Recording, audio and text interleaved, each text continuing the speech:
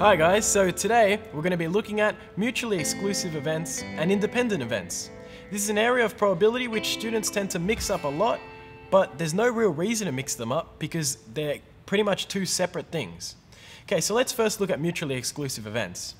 So what it means to be mutually exclusive is that two events have no overlap. That is, if I have two events A and B, the probability of A intersection B is equal to 0. Graphically, on a Venn diagram, we can display this being two circles which do not overlap.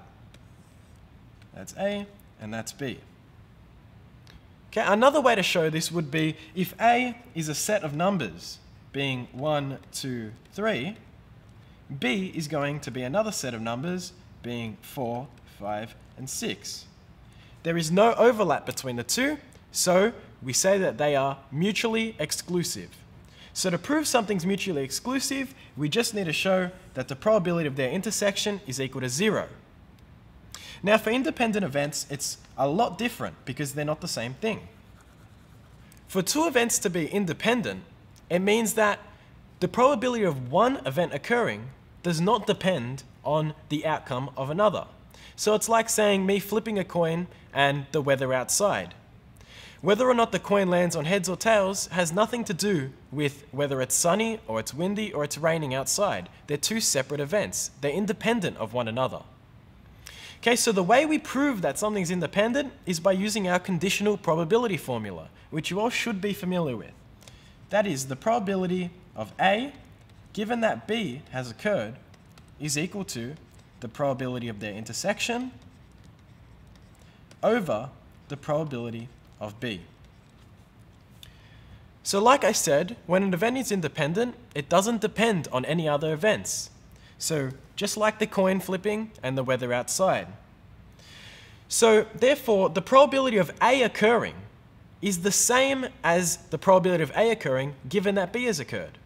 The probability of me flipping a heads is the same as the probability of me flipping a heads on a rainy day. So basically, the probability of A, given that B, should just equal A. They're the same thing. So how we prove something's an independent event is by saying that the probability of A is equal to the probability of A intersection B over the probability of B. This is our formula we use. Commonly, it's represented as the probability of A intersection B is equal to the probability of A times the probability of B.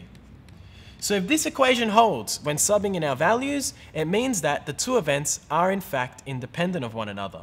And so when you're asked on an exam or a SAC, prove that these two events are independent, you plug them into this formula and then state, therefore, the following two events are independent. So looking back, when we think of independent events, we think about this formula. The probability of A intersection B is equal to the probability of A times the probability of B. When we think of mutually exclusive events, we think of those two separate circles on the Venn diagram with 0 overlap. Okay, so these are two things that should not be mixed up because time and time again it happens and yet they share no common elements.